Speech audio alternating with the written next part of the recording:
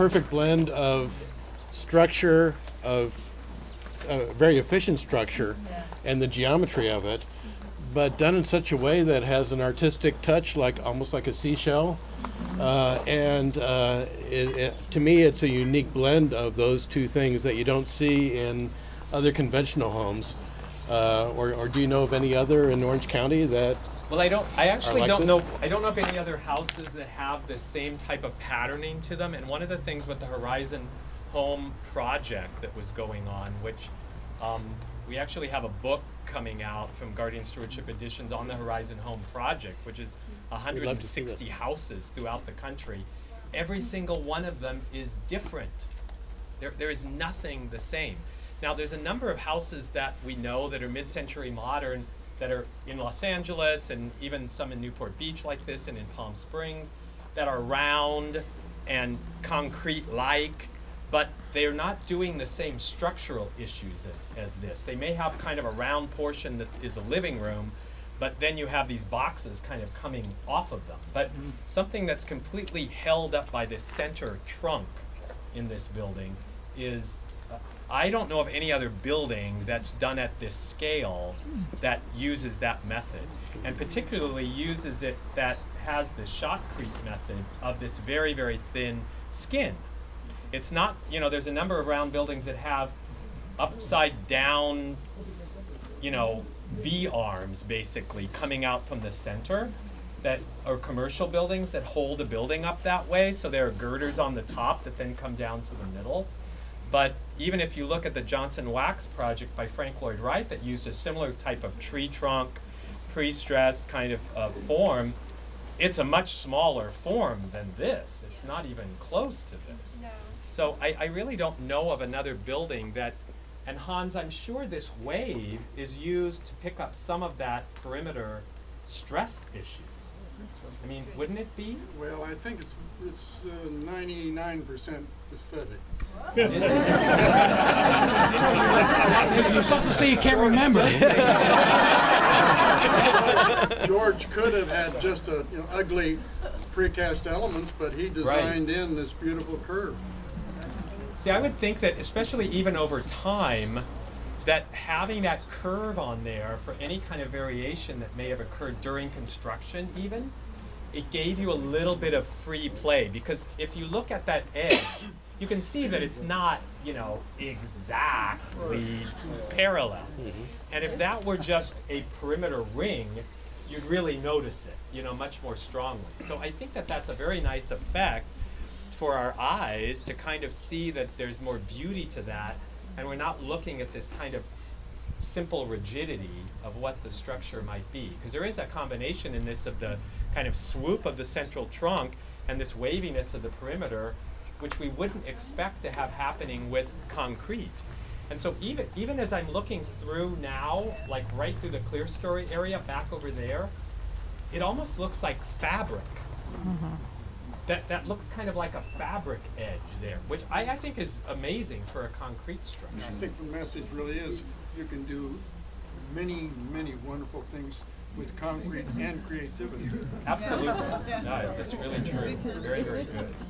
We got 3 questions. Uh-oh. When it rains, is there noise? Number 2, when it rains, where does the water run off? Number 3, the building is now 50 years old. Is it a consideration to make this a landmark building? Well, I'll start with the last question. I would hope that this would be made a landmark building.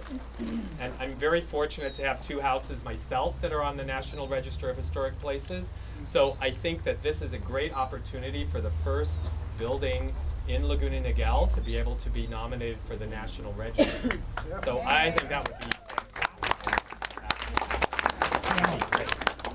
The water questions, considering we had a huge downpour just a couple weeks ago, I'm sure the owners might be able to tell us something about it, or the neighbors who would have seen where the water was coming off of on this. Or Hans, you must know where the water goes. Can you tell from up there? Neighbor. Actually, the water hits the roof. Oh no, you can see it come down here. It actually yeah. it's like Yeah, a yeah, yeah, waterfall. you can You're living see- behind a waterfall. It comes down. That's why you have all this. That's pretty nice. You see there's these drain systems there. As a realtor, that's 100,000 more. Every one of these will have like water. Yeah, waterfall coming. Very light. It's actually very nice. You hear more of the rain hitting the trees. The leaves. Not the roof. A question for the engineer and the owner. Earthquakes.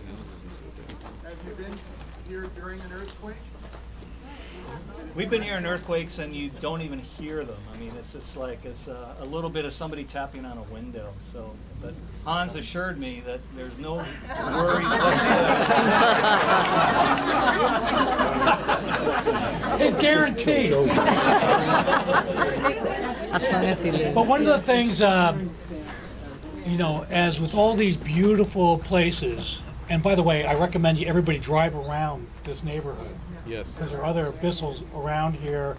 In fact, this was their first time that we had a tailgate before our event. At Randy's house. Where's Randy? Right here. Yeah, at Randy's house up there. So they got the whole neighborhood together. So when they came in with a little dance, they had already had some gin and tonics up there. But one of the things is, and Alan here is a big part of our group as well, world-renowned architectural historian as well, and he's really into preservation of places. So I really recommend you either go on his Facebook page. What are some of the best places for them to see? AlanHess.net is my website, and there are any number of Facebook pages that are about preservation, saving individual buildings, and so forth. So he's saving a lot up in LA, and he's really, you know, marching forward. But one of the reasons is that people take these great structures and they put carpet on them, you know, and they do all sorts of wild stuff, and that's what you guys ran into, right? Drywall. Drywall. I put drywall up. Covered in drywall. Yeah. What were some of the other things? Fake brick. Well, we're looking at this AstroTurf here. Those were actually, they tore out windows and put in closets and sheds, and they didn't have the continuous windows all the way around.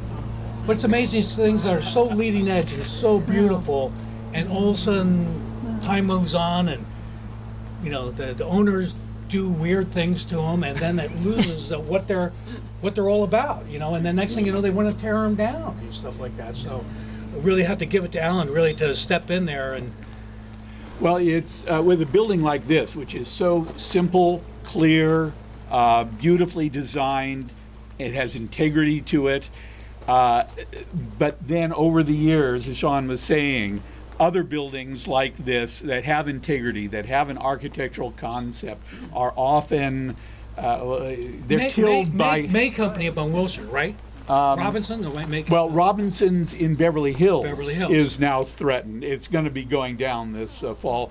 But then, for example, William Kreisel, a great mid-century architect, and his house up in Brentwood was just demolished about a month ago, I think it was, very suddenly, without any warning, really. And he is a distinguished architect. It is a case study level of quality, and that just went like that. So we do need to be aware of these and protect them, and not remodel them and put new brick surfaces on the interior partitions.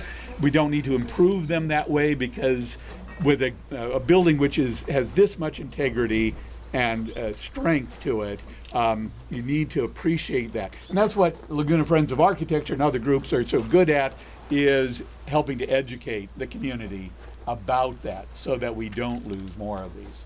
But I would be all for having this be a landmark building, definitely. So yeah, keep the clapping going. Thank for an arm pat, and we're on and Ted and Alan and Hans. Thank you very much. Hope you enjoyed yourself and have a great hang out and have a good time. There you go. Thank you. I need to stop it. Great, thank you. I really appreciate that. So you moved over there, and then you became part of the whole success of the evening by